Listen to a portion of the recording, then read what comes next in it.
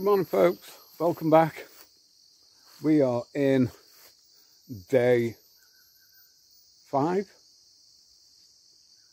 of no rain. Middle of August, and at long last the sun is out. It's been an awful year.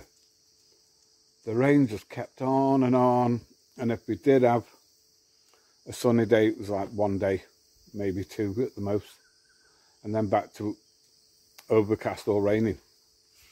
So my jobs for today, I've got some seeds to do, I've got some shaping of young trees to do, and I've got a foliar spray to do.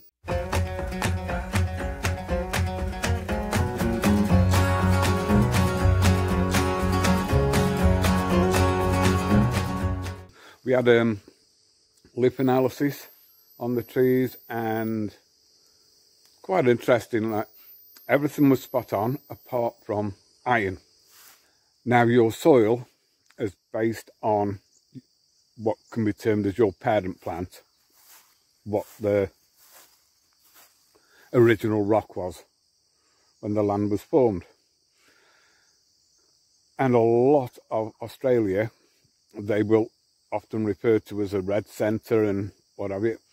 There's a lot of iron in big areas of Australian soil, and we've got iron in our soil as well. Not as high as other areas, but still we've got iron.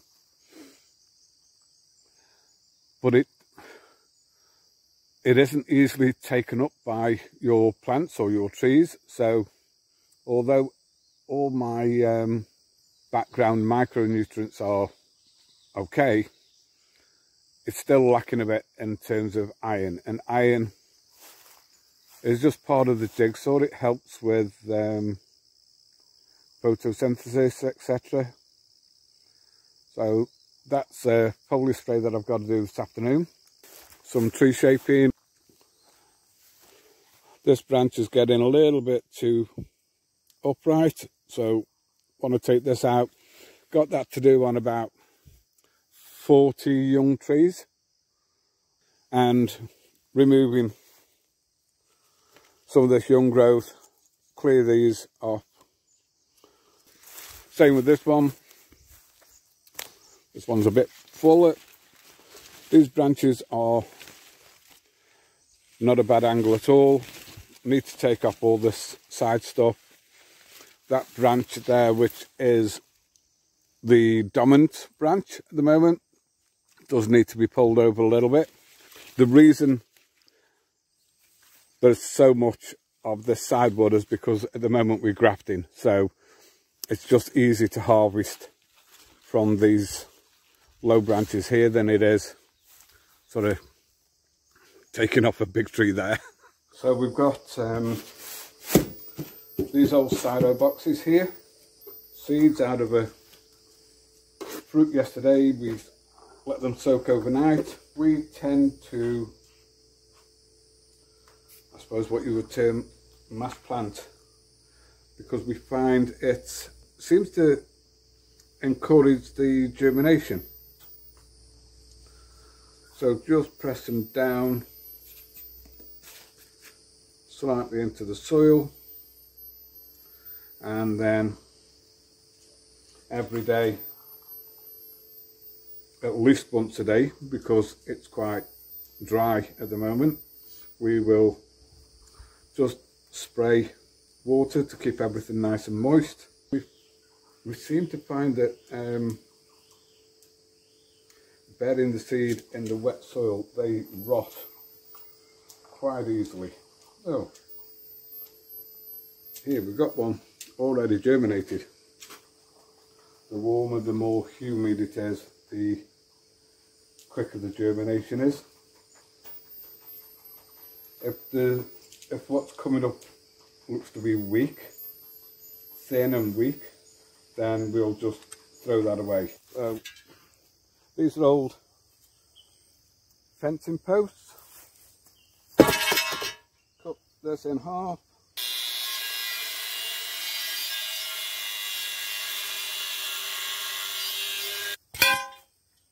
got holes in here, so drive these into the ground and then use string to manipulate the branches to the angle that we want.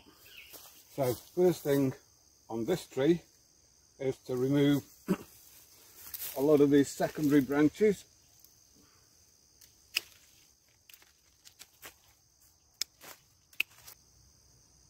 Eventually, when it's fully formed, there won't be any secondary branches in the first 1.5 meters or so of the fully grown tree, because you need the airflow and the light in there.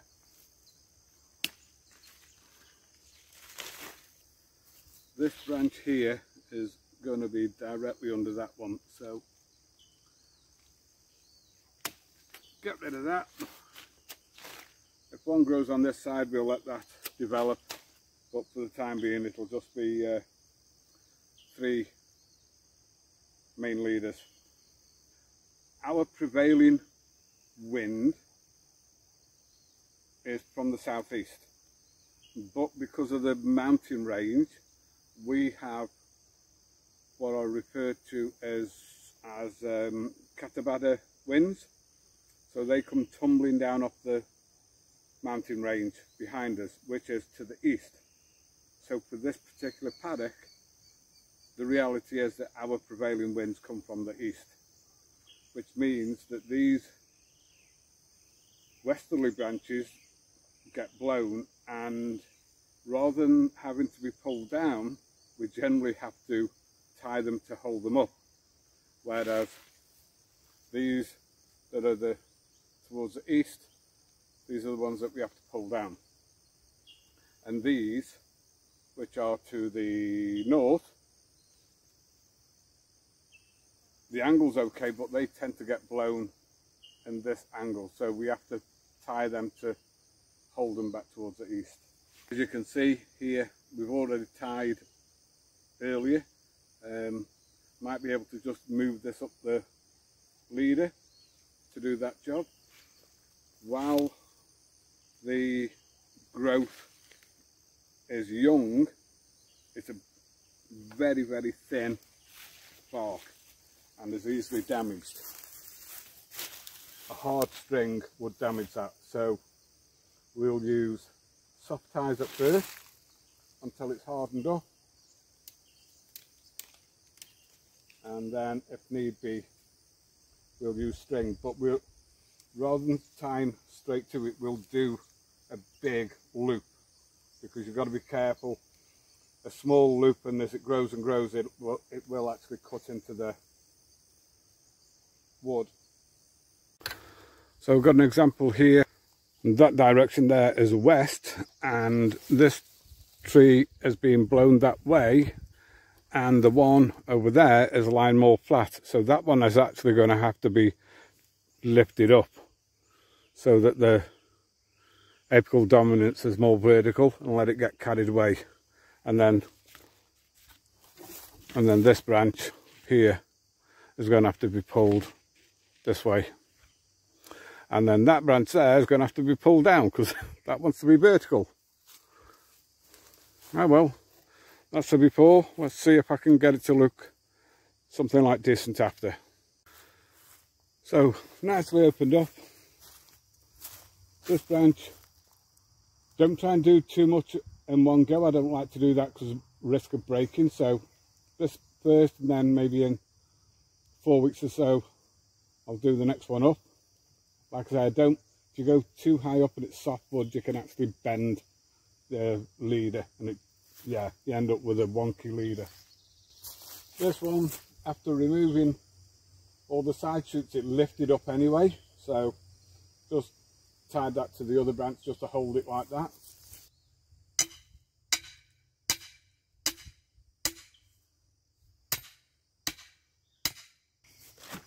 Tying this branch, the bark's a lot thicker, it's a lot older wood. It'll be too strong for the soft ties. The soft ties will break, so take a bit of this string, tie a loop, But like I say, I leave a large loop so that it doesn't strangle the branch. So this fencing post, I would say every 70, 100 mils, it's got a hole. Now, if I tie up here, there's more leverage to pull the post over. So I will generally go low down. I've got quite a strong branch. Tie onto the loop first. Don't try and over pull in one big go, because you can literally just rip the branch off the main trunk. Not going to pull it any harder just yet. If I do need to pull it more, I'll leave it 4 to 5 weeks to let this settle, and then I'll come back and give another pull. Like I say, trying to do it all in one go, you can actually break the branch, and yeah, that's just going to set you back, eh? So this is an example of what I'm talking about, in that the angle of this branch is fine, but can you see how it's veering up in that direction? That's because the wind is pushing it that way. So we've got it held down at the right angle, but I need to pull it that way somewhat. So I've got a soft tie here. I don't like to go too high up where it's soft, because you can physically, that could end up staying like that, but this soft would just bend over. So we stay on the firmer sort of brown plant material. Soft tie there, and then just slowly pull it back to where we want it. If in your area you don't get these strong winds, then this is probably something that you won't have to think about. So another tree here,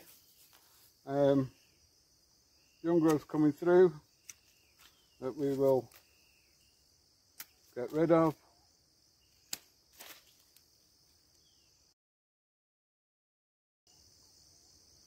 Want to leave enough foliage to help to actually drive the tree. This probably is the one that needs pulling down. So a piece of this soft tie here.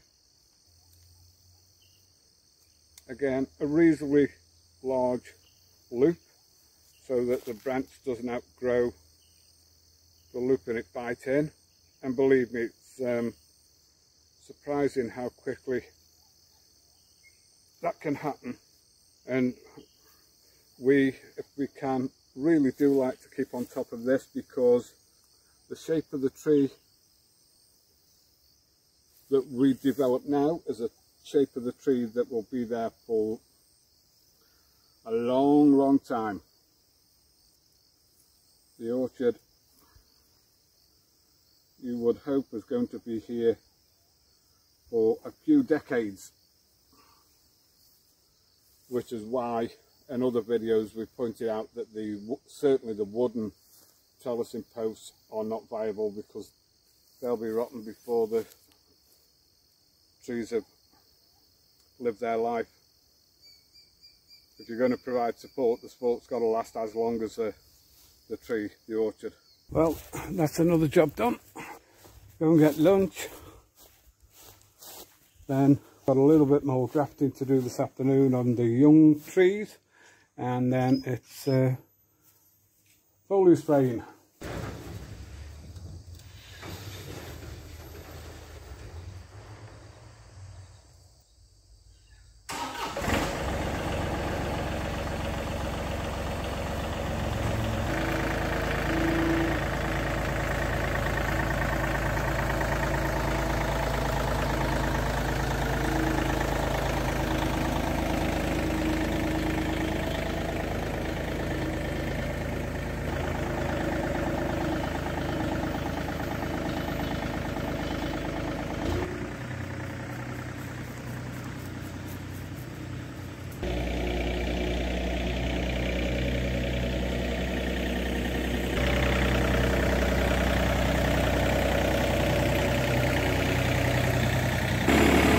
Okay, so off we go.